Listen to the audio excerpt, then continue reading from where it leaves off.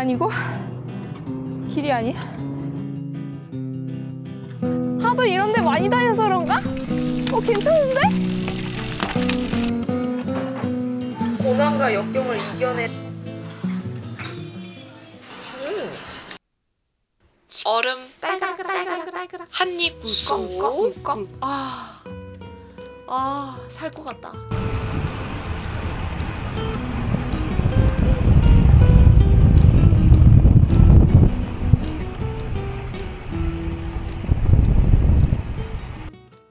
제가 지금 주차한 곳은 옥천의 안남면 행정복지센터인데요. 아침에 여는 백반 식당이 있다고 해서 거기를 갔다 왔습니다. 올갱이국이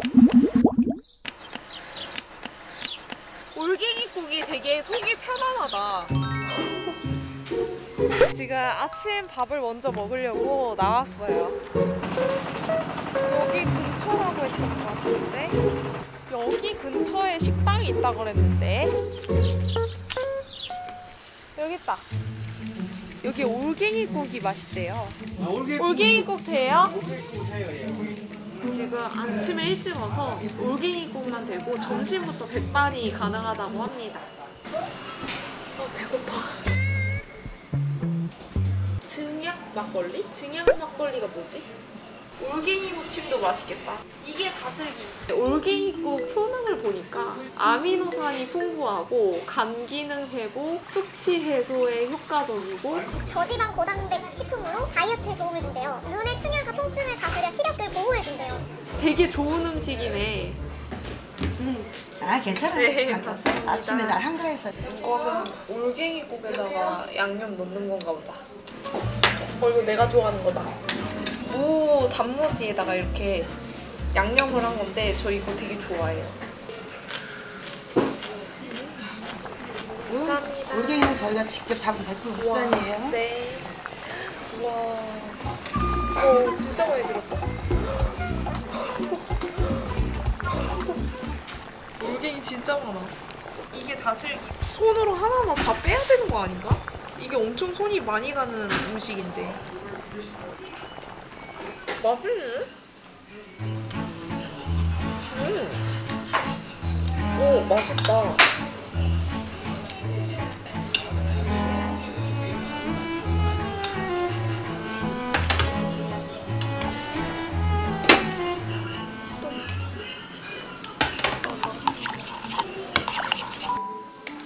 다슬기가 물이 깊고 물살이 센 바위 틈에서 무리지어서 서식한대요.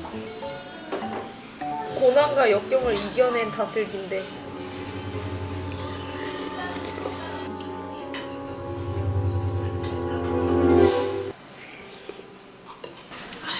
오 시원해. 되게 시원한 된장국 먹는 느낌.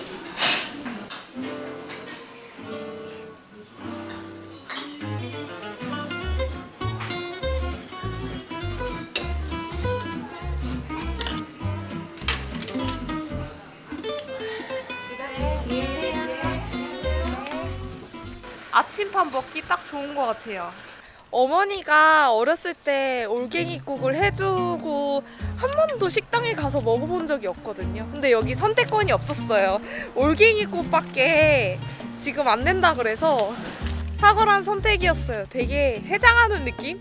저는 아침에 좀 부대낄 줄 알았는데 해장하는 느낌이라 속이 되게 편안하네.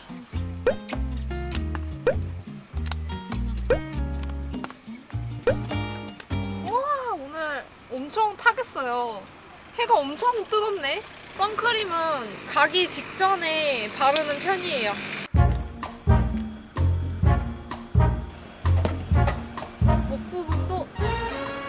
목 부분도 진짜 잘 발라야 돼요. 오늘 날씨가 제가 25도까지 올라간대요. 아니 날씨가 너무 변덕스러운 거 아니야? 오늘 코스는 제가 예전에 겨울에 왔던 코스인데요.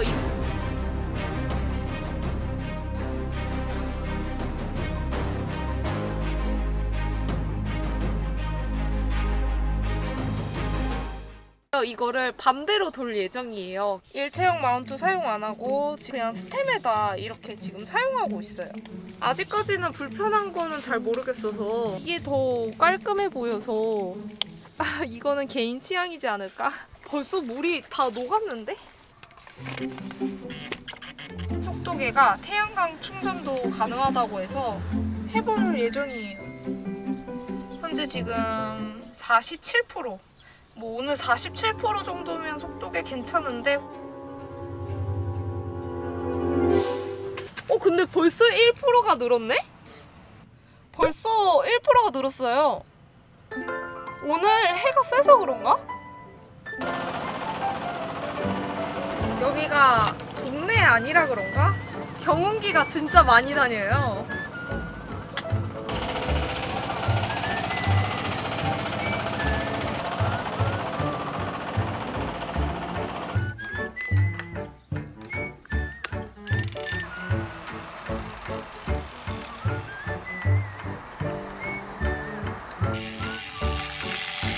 옥천 향수 백리길에서야 지도상에는 자전거 도로로 표시되어 있어요. 자전거가 가도 되는 곳입니다.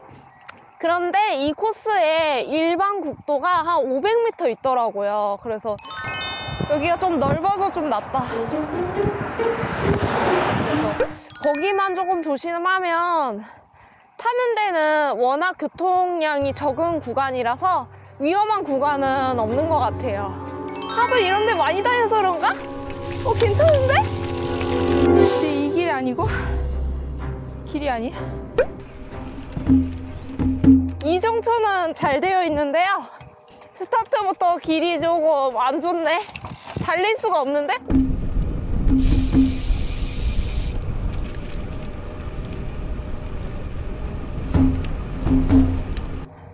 옥천은 희한하게 되게 풍경이 되게 이쁜 것 같아. 오, 저기 봐봐. 물이 튀어서 날아간다. 와, 앞에가 뻥 뚫려 있어. 전봇대가 없어서 그런가?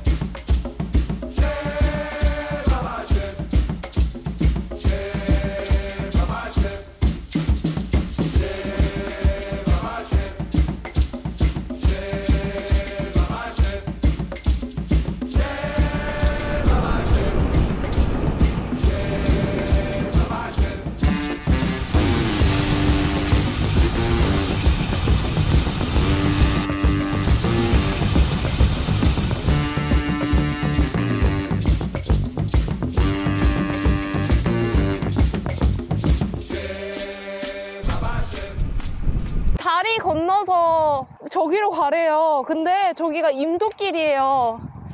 저번에 여기 피해서 반대편 도로로 갔던 것 같은데? 이 길이 맞는데? 이렇게 강을 끼고 가라고 하는데? 가볼까?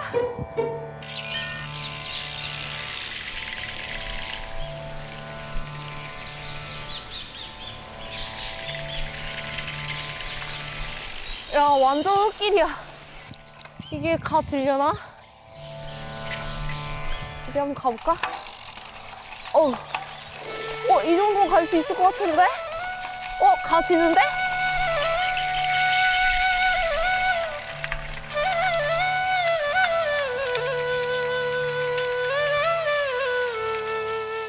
훨씬 시원하다. 바람이 되게 시원해요. 이런 흙길을 가셔야 되면 기아를 진짜 가볍게 두시고 핸들은 꽉 잡은 상태에서 안장 위에서 엉덩이를 살짝씩 들었다 놨다 하면 좀 다니기가 수월합니다. 뭔가 분위기가 되게 좋은데? 갈만한데요? 하도 이런 데 많이 다녀서 그런가? 괜찮은데? 구독자님이 제가 이런 길을 잘 못 가니까 연습하라고 하셔서 일부러 이런 코스를 가고 있습니다. 아, 무서워.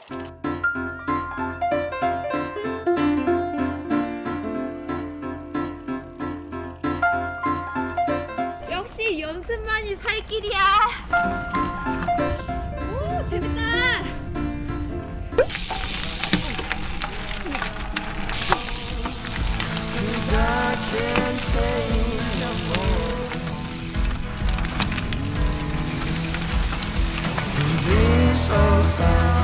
Got nothing left for me. All I've got are these broken memories. This new road, I finally broken free. I'm getting restless, waiting for my day to come. I've been talking about leaving for way too long.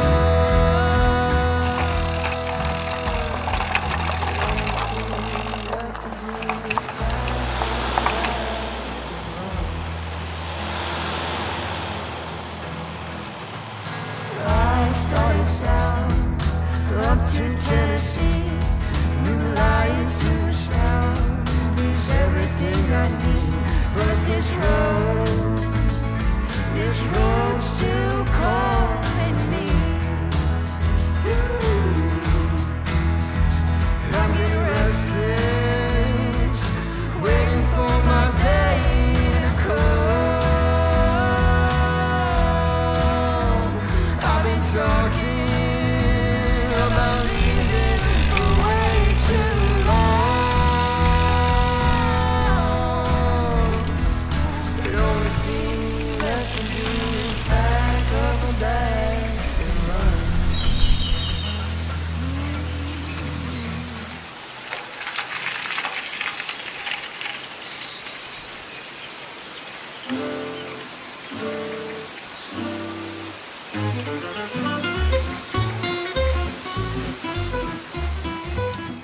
안녕하세요. 우와, 자전거 타시는 분도 있어. 오늘 날씨 좋죠? 자전거 타기 딱 좋은 날씨지. 우와, 근데 여기 길이 이렇게 안 좋았나?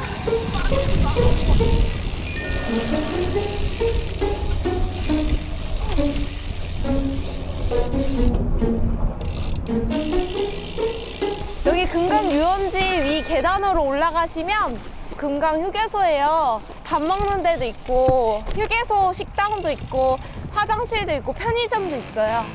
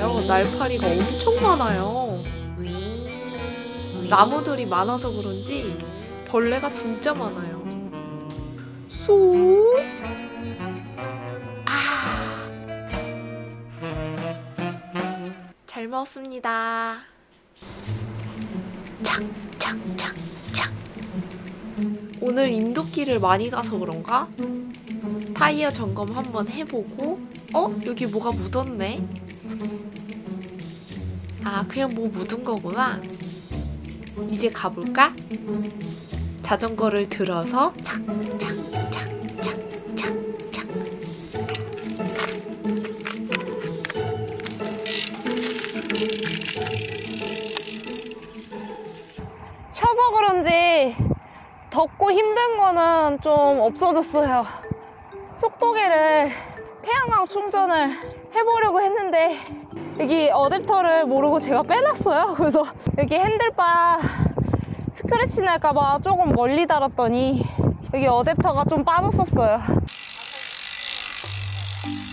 이곳은 향수 102길 코스의 시작점인 정지용 생가예요.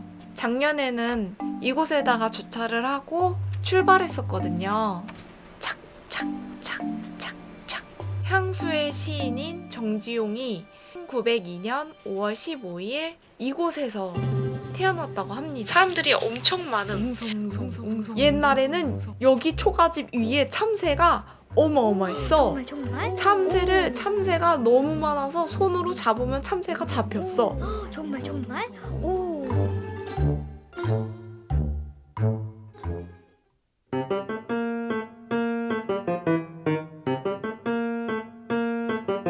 교동생태 습지예요.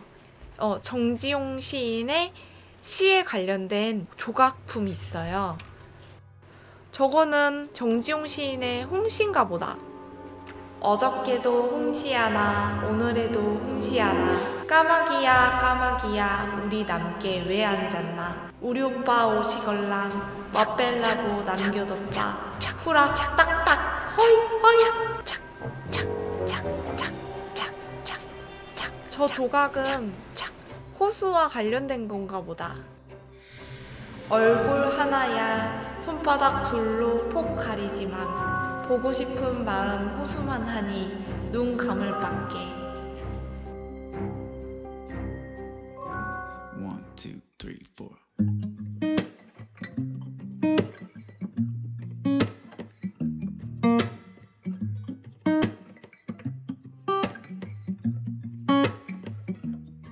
Yeah, your heart is a sun and it shines as it opens. Well, your heart is a sun and it shines as it opens. Yeah, your heart is a sun and it shines as it opens. Well, your heart is a sun and it shines as it opens. Yeah, your bones are the earth and they sing with the mountains. Well, your bones are the earth and they sing.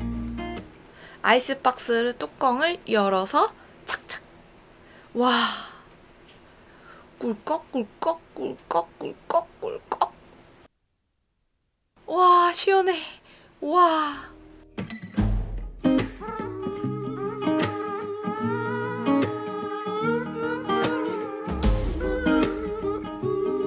오늘도 재밌게 놀다 갑니다. 안녕. Say, why would you look 다음에 또 outside 만나요. yourself when you